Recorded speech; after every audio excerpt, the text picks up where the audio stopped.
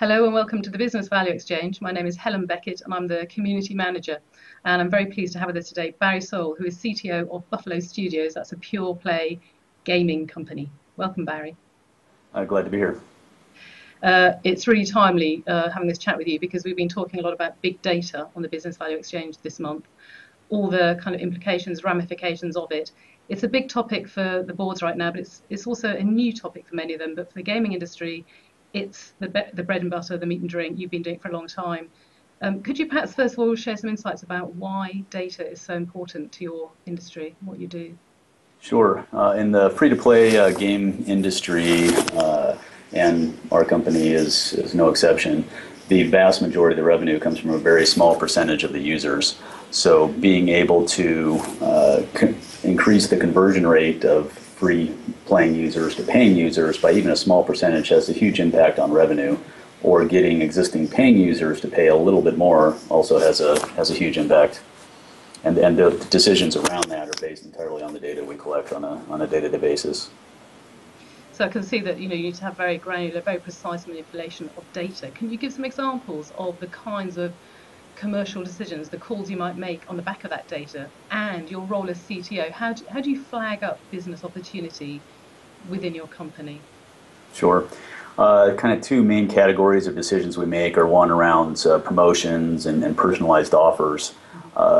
Because we know a lot about the user, how they play, where they play, what they like to do within the game, and their previous play and spending habits, we can create highly customized offers for them based on what features they like, or whether they like to purchase higher price packages or lower price packages and so forth. So if we can give them the right offer at the right time, it significantly increases the chances that they'll make a purchase.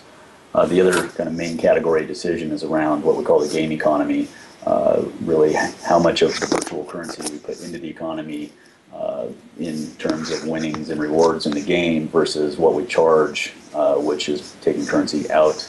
That's a very finely tuned balance. It works much like a real world economy, and we have to constantly keep a watch on the supply and demand of that virtual currency. And that's again all coming from the data warehouse. So what I'm hearing is that you have to be very knowledgeable, very on top of sort of given data feeds, sources, and then you have to really know your stuff there. But I'm wondering, with the advent of big data, does that open up other opportunities to mine, I don't know, for example, social data?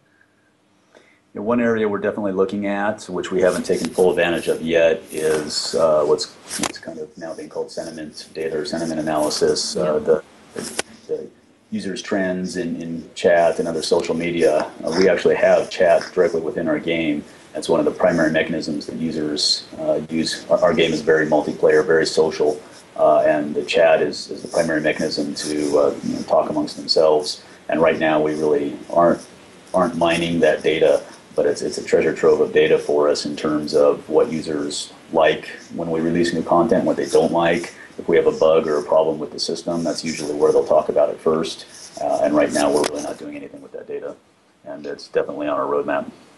So this treasure trove and opportunity that lies ahead as well, alongside your current data activities, does that call, well, obviously there's a skill shortage out there in terms of data. People are very concerned about it. They're talking about the need for data scientists.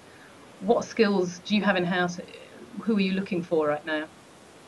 In-house, we have, on the tech side, a development team that's responsible for making sure the data gets collected and is made available. Then we have separately our business intelligence and analytics team that is really the consumers of the data.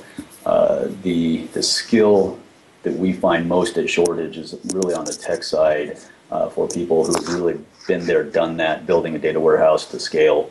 We find a lot of people that have done it at very small scale, or done a little bit of experimentation, or read up on it, or they're interested in it, but very few people that have really done it. And it is a hard skill set to find. I think you referred to them earlier as the sort of having the tribal knowledge, which I liked. Yeah. Yeah. Yeah, exactly. Okay. Well, good luck with that, Barry. It's been terrific talking to you now. So many thanks for your insights, Barry Sohl of Buffalo Studios. Thank you.